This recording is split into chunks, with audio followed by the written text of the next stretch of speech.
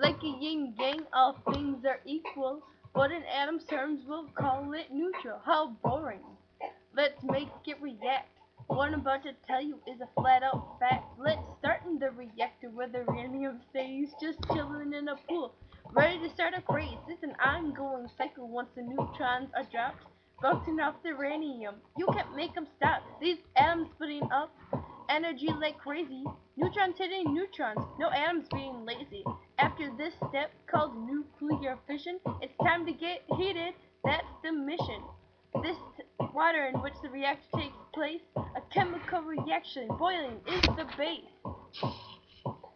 It's been a debate if it's efficient and fine to create the steam that way and pass a turbine. At the end of these stages, everyone is glad.